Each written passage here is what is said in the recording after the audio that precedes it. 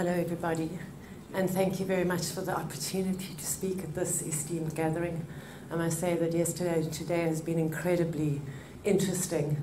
I don't think we've ever had such a diverse lot of people gathered here in South Africa to discuss all of these really important issues. My name is Myrtle Clark, and I'm here representing Fields of Green for All, cannabis legalization non-profit company. I'm afraid I have to beg to differ with Marius. I'm incredibly positive about drug policy in South Africa, and I'm incredibly positive about the progress that we're making with cannabis legalization. To put this, is this mic working properly? Yeah, it sounds weird. Okay. To put this talk into context, these are some of the day-to-day issues we deal with in our quest to legalize the most researched plant on the planet.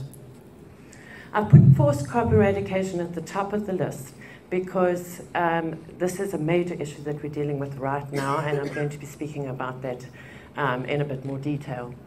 Equality for everybody under the law is really important.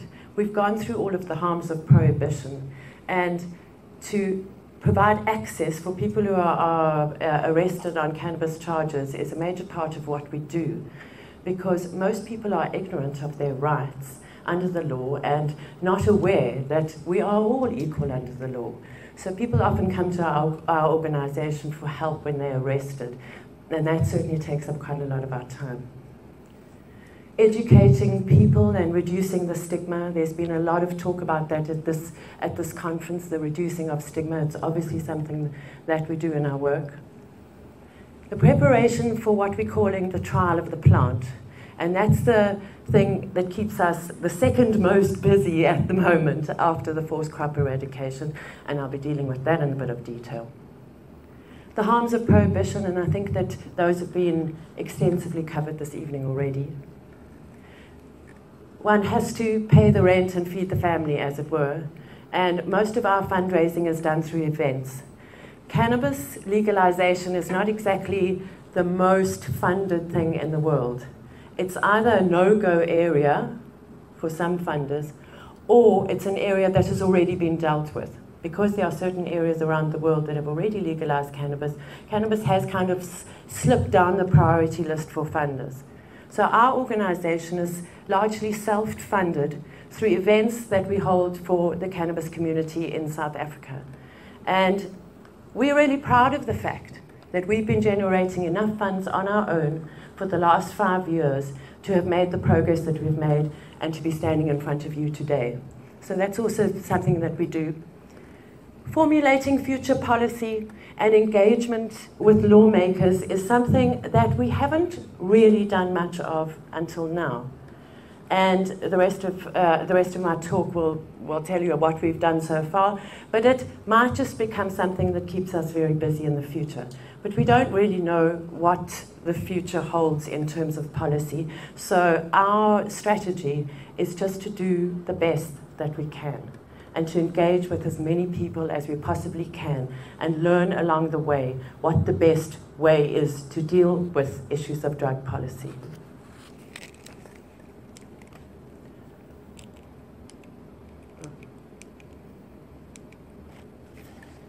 So cannabis has been grown on the eastern coast of southern Africa for at least the last 500 years. And isn't this just a beautiful plant? So I want you to bear in mind this incredibly beautiful field that we took a photograph of in the Eastern Cape. Just remember this image in your mind.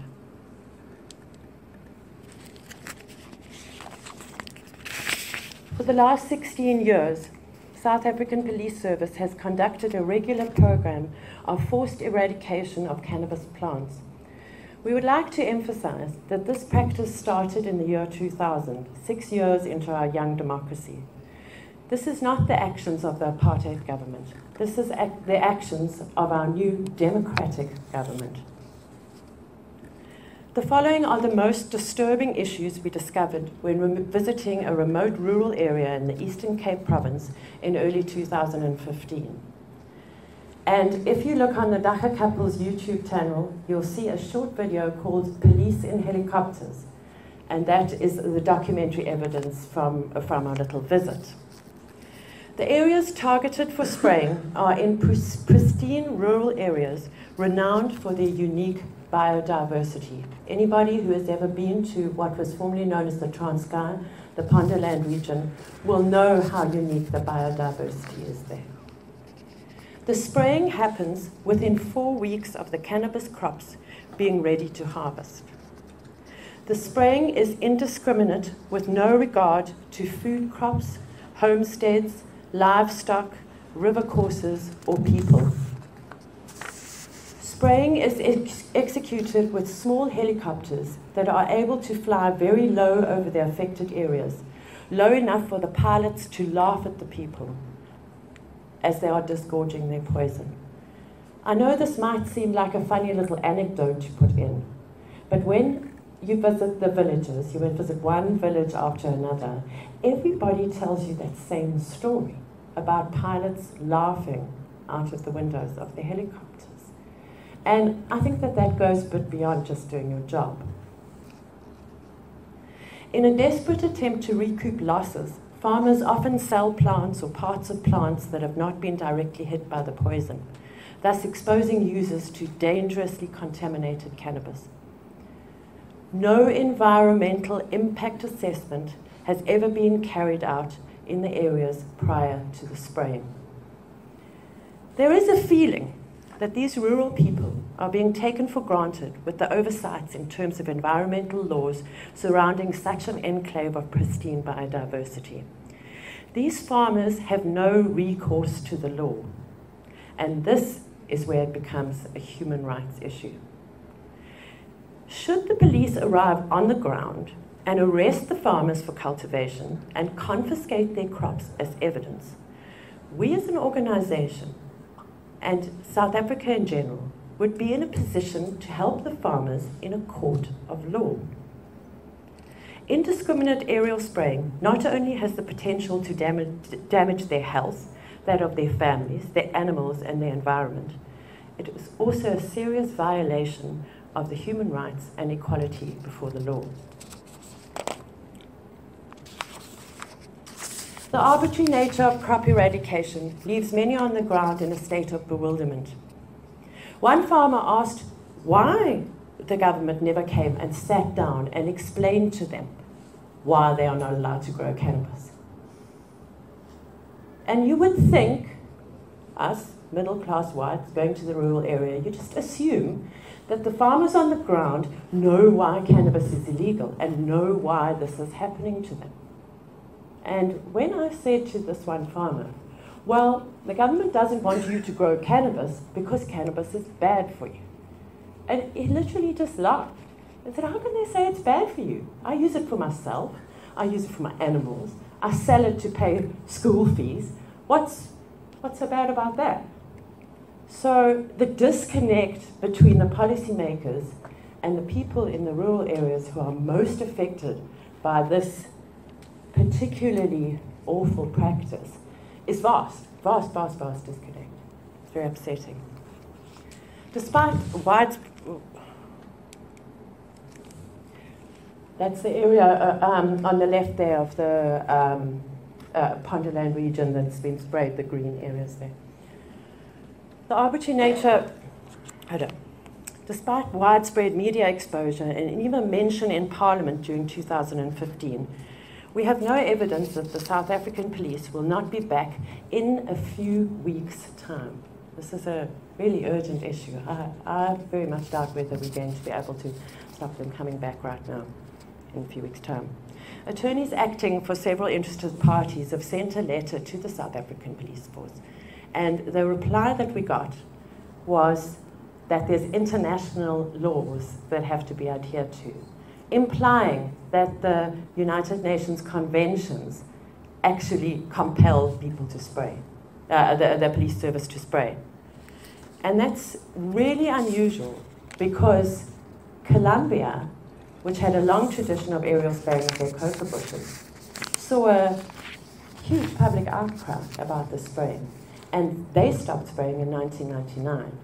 And they're also signatories to the UN Single Conventions. So this is a bit of a lame excuse. So I've just gone through the list of most alarming things that we found on the ground.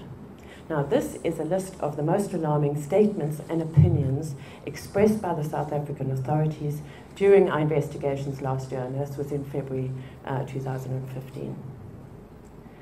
A document which is called A Perspective on the Aerial Spraying of the Illicit Cannabis Crop in the Transkei by Captain J.J.H. Reader, published in 2005, is the core document that the South African Police Services use to justify the ongoing operations. This is the document that the South African authorities are using as their environmental impact assessment. It's written by a police captain. It's not written by an environmental scientist. So how can it be used as the environmental impact assessment?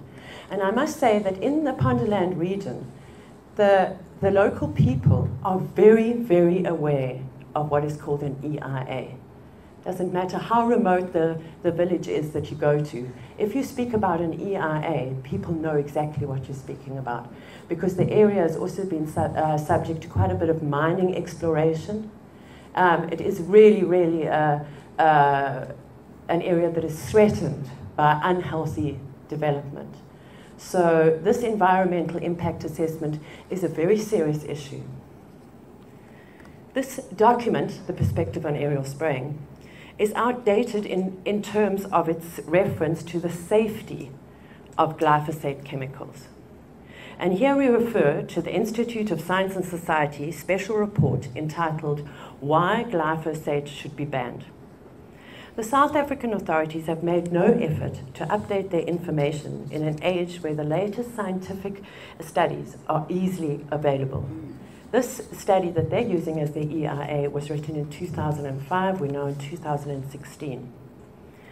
The World Health Organization has cited the International Agency for Research on Cancer as stating that glyphosate is probably carcinogenic to humans.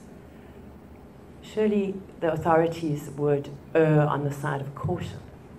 If it is probably carcinogenic to humans, and if the World Health Organization say that, then surely you should rather just hang on a bit. Let's just do a bit of more investigation before we go poisoning our citizens.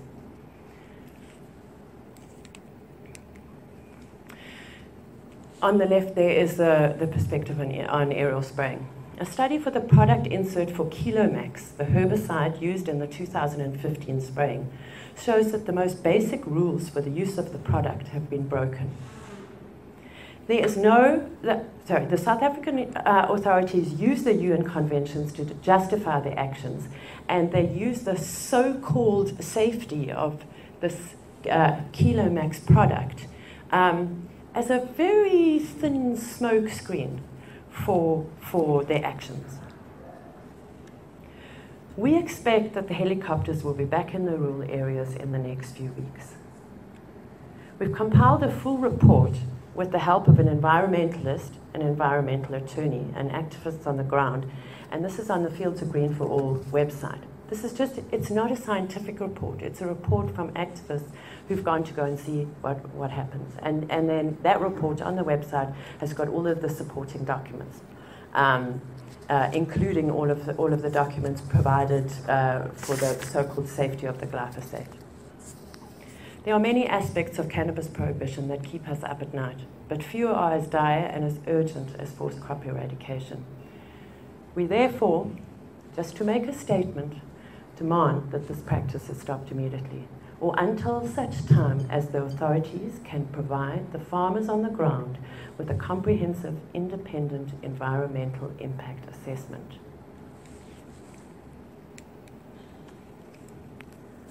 Fields of Green for All has been part of the Global Forum for Producers of Prohibited Plants for the last 2 years.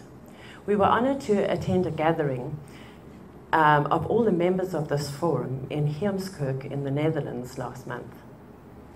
Countries represented, and I think this is really interesting, so I'm going to tell you all the countries, Mexico, Colombia, Guatemala, Jamaica, St. Vincent and the Grenadines, Paraguay, Bolivia, Peru, Indonesia, Myanmar, Albania, Morocco, Spain, and South Africa.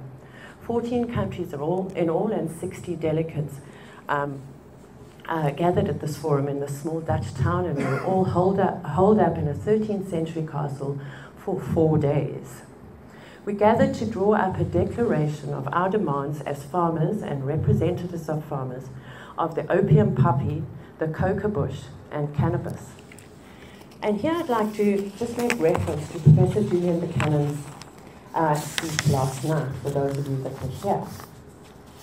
Professor Buchanan made a very valid point when he spoke about drug apartheid, and when he spoke about cannabis being singled out for legalization and liberalization, and that all of the drugs should be treated equally. Why is cannabis special? Now, I couldn't agree more. So I'm going to read for you the Heemskerk Declaration, and bear in mind that this was for all illicit crops. We're talking about plants here. So it was the coca leaf, the opium poppy, and cannabis. There were 12 points that were drawn up by the members of the forum.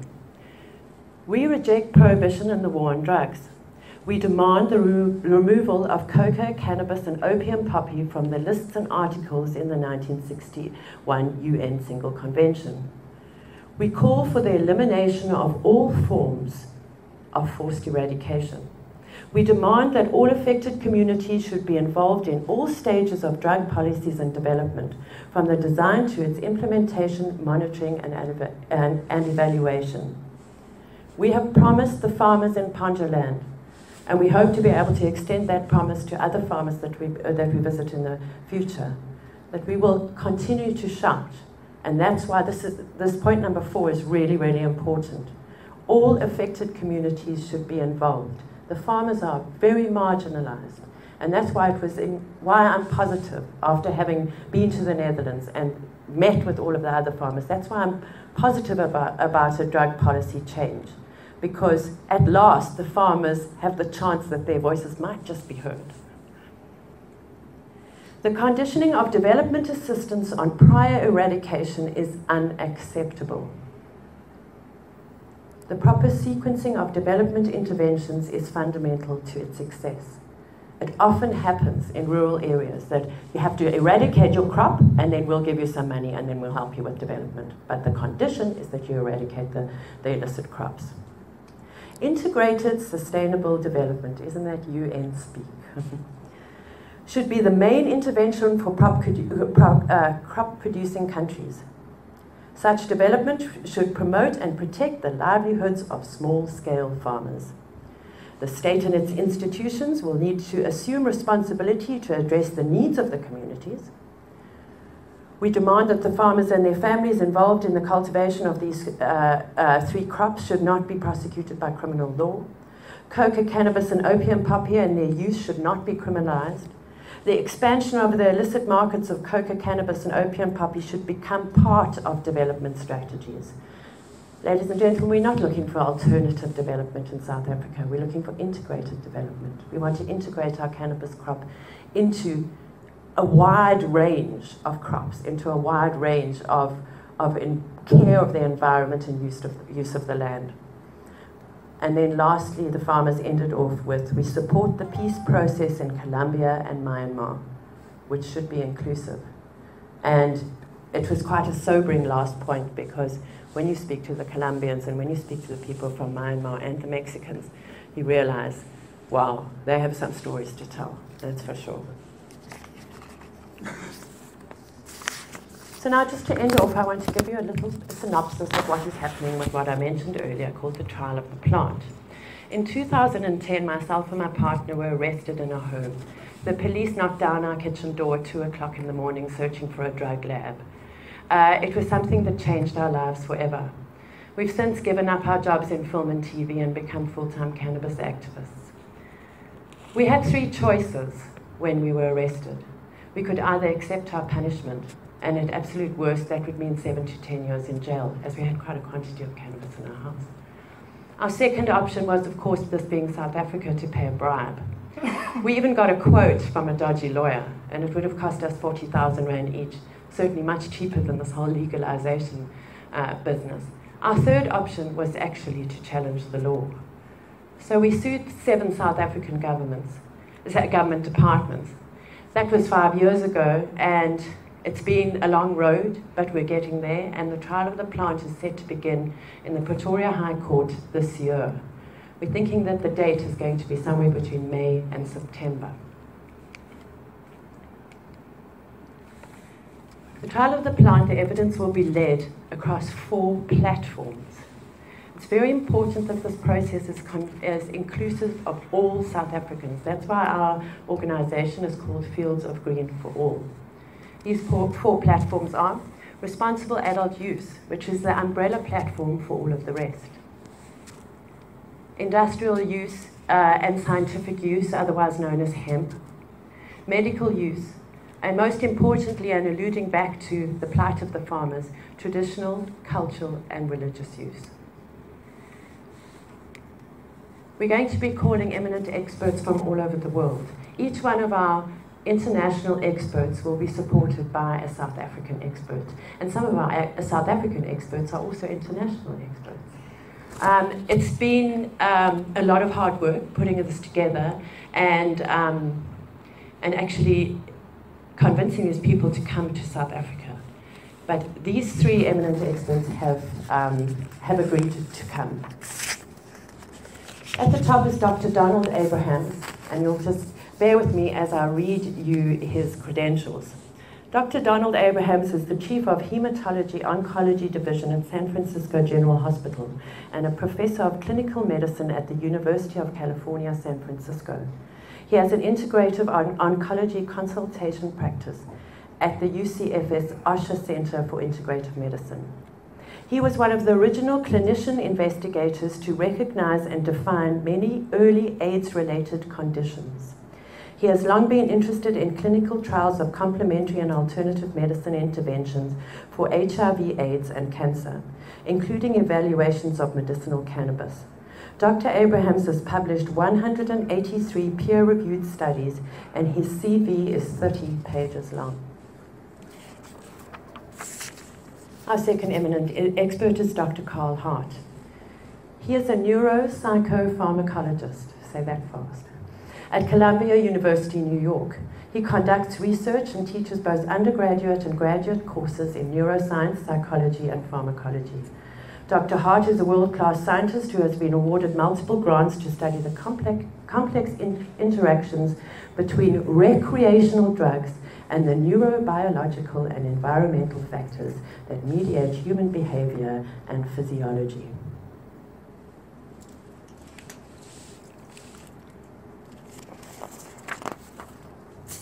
Professor David Nutt. His name has come up quite a few times during this conference, and I think Professor Buchanan was quoting him. Famous for being fired by the UK government for saying that taking ecstasy is safer than riding a horse, David Nutt is a British psychiatrist and neuropsychopharmacologist specializing in the research of drugs that affect the brain and conditions such as addiction, anxiety, and sleep. His book, Drugs Without Hot Air, won the Transmission Prize for Communicating Science in 2014. In his book, he points out the harsh reality and that, and I quote, "The government cannot think logically about drugs." Professor Nutt is our scale of harms expert and will show the court the glaring errors in the law when it comes to the perceived harms of cannabis. These 3 eminent academics will be joined by other experts who will cover each and every aspect of the government's justification for keeping cannabis illegal. By fighting these unjust laws in court, we are forcing lawmakers to take cognizance of the fact that history and nearly 100 years of moral judgment, not scientific fact, has shaped cannabis law in South Africa. The challenges that lie ahead are enormous, as all concerned need to work together to ensure the enforceability of new cannabis regulations, guarding against over-regulation. Cannabis is indeed the gateway plant. And this brings me back to my comment about Professor Buchanan lecture last night and this morning. Cannabis is the gateway plant to more just drug policy across the board for all drugs. We don't only want to single out cannabis, but right now it's taking all of our time and all of our effort and all our resources to concentrate on the cannabis plant as an organization. And we hope that our eminent experts who are going to be in South Africa to testify in the trial of the plant will be able to open the door and actually cover some ground. Dr. Carl Hart is certainly not somebody who's only concentrated on cannabis. Neither is neither is Dr. Abrams, and neither is Professor Nutt. So we're hoping to cover some ground that will lay the path for more sensible drug policy across the board. Our government needs to find the political will to introduce more humane drug policy, and certainly to start with fields of green for all. Thank you very much.